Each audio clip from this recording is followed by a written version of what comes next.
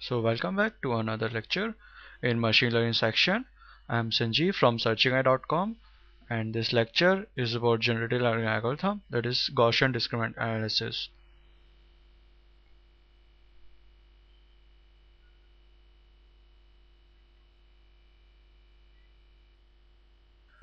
Generative learning algorithms. So far we have been talking mainly about the learning algorithms that model conditional distribution of y given x. Here's another learning algorithm that models the joint distribution of x y. So this Gaussian discriminant analysis, our training set belongs to normal distribution. We make this assumption that our training set belongs to a normal distribution with mean vector theta and covariance matrix sigma. And this is the density of the distribution of x parameterized by theta and covariance matrix sigma. This is 1 over 2 pi to n half times determinant of sigma half times exponential of negative of x minus theta transpose sigma square transpose sigma inverse x minus theta. This is the density of the distribution. Assumption of y, we make an assumption that y belongs to Bernoulli distribution, that is p of yi is mu to yi times 1 minus mu to 1 minus yi. This you already covered in logistic regression model. So define parameters of the distribution. So these are the parameters of distribution. The parameters are mu, theta naught, theta 1 and covariance matrix sigma. So theta 1 is a mean vector of your training set of positive examples, and theta naught is a mean vector of your training set of negative examples, that is 0. When y equal to 0, you take all the training instances, consider the target vector. If it's 0, then put it in a one group. If y equal to 1, put it in another group. Take the mean of both the groups. That will give you theta naught and theta 1. This we will get from our learning algorithm, as it will be clear later. And as you already know from our logistic regression lecture, that p of y equal to 1 is mu. So what is covariance? Covariance is expected value of x minus expected value of x times x minus expected value of x transpose. You take the expected value of this times this times this transpose. You take the expected value of this whole thing and you will get the covariance matrix. This is if expected value of x is theta, then it is this covariance matrix. It will be clear in the upcoming slides. And the requirement for a covariance matrix should be positive semi-definite, and it should be symmetric and positive semi-definite. So these are distribution for p of x given y equal to 0 and p of x given y equal to 1.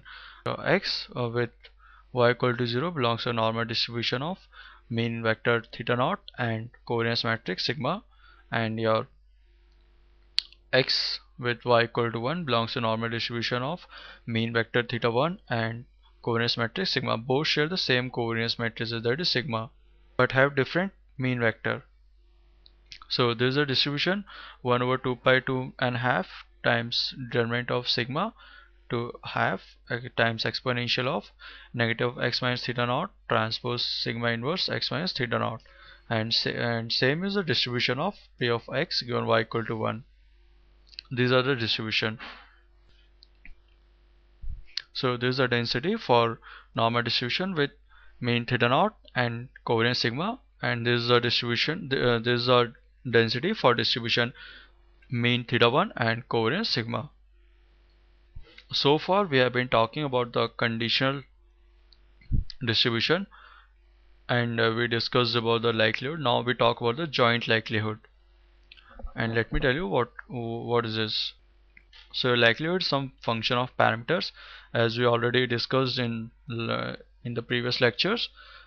So your likelihood is a function of mu, theta naught, theta 1 and covariance matrix sigma, and this is a likelihood function, that is p of I, that is multiplication over all I from 1 to n, and p of xi comma yi. There is a joint distribution. Take the log, it will become joint log likelihood. and this is this. Okay, you take the you take the log of this thing, it will give you this, and from this you will get this thing. Okay, this is from the Bayes rule. Okay, we are discussing now the joint log likelihood. So there is a joint distribution, and this we get from the Bayes rule, that is joint distribution of p of xi, yi is p of xi given yi times p of yi. So this is our joint likelihood and joint log likelihood, and this we get from the Bayes rule. The second step follows from the Bayes rule. And if you already know graphical models, if you already know graphical models and latent variable that will be covered in the upcoming lectures, then this is the exact representation, that is joint log likelihood is log of log of multiplication of all I from 1 to n per p of y, p of xi given y parameterized by theta naught, theta 1 and sigma times p of y parameterized by mu. So maximize the joint log likelihood or minimize the negative joint log likelihood, and then we will determine the parameters of the distribution. So parameter mu is argmax over mu of joint log likelihood of parameters. So if you maximize, you will get this mu is 1 over n summation of all I from 1 to n indicator function of yi equal to 1.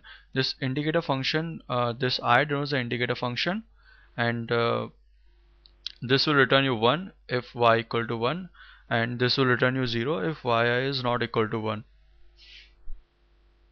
So as we already assumed, as we already saw in the logistic regression in the Bernoulli distribution, that p of y equal to 1 is just equal to mu, and this is what we are getting from this argmax over mu.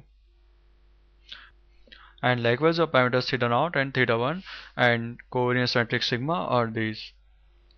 Theta naught is summation over all I from 1 to n, indicator function of y equal to 0 times xi over indicator function of over summation of all I from 1 to n of indicator function of y equal to 0. This will return you 1 if y equal to 0 and 0 elsewhere.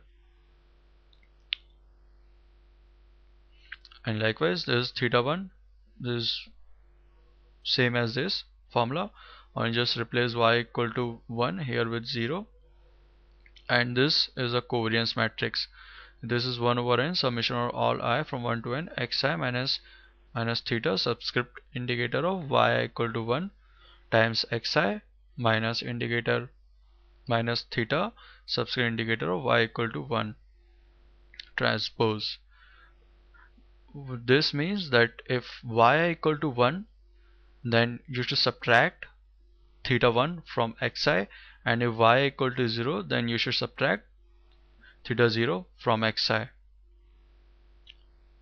This subscript of indicator function of y equal to 1 means that if y equal to 1, then you should subtract theta naught, you should subtract theta 1 from xi, and if y equal to 0, then you should subtract theta naught from xi.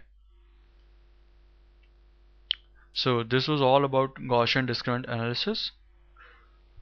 So thank you for watching this. For upcoming lectures and projects, check out the new section of the website. And the next lecture will be on trade-off analysis of logistic regression and Gaussian discriminant analysis, and then a video will be posted on project on Gaussian mixture model for phase detection. Thank you guys for watching this video.